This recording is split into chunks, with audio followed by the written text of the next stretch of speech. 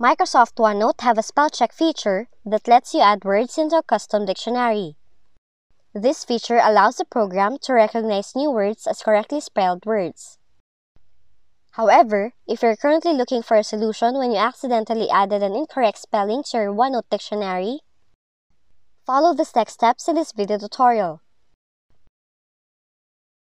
To start, launch Microsoft OneNote on your desktop and open the notebook you're working on.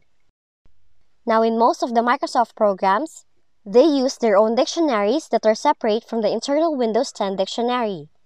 Now, to delete an incorrect word, you can access it by going to the File tab and then select Options.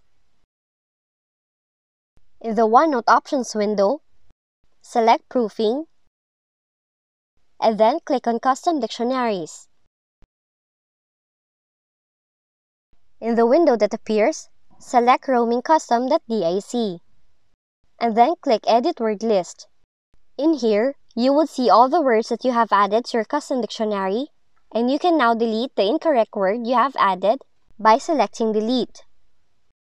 Then select OK twice to save the changes. And with that, you have now removed an accidentally added word into your OneNote dictionary.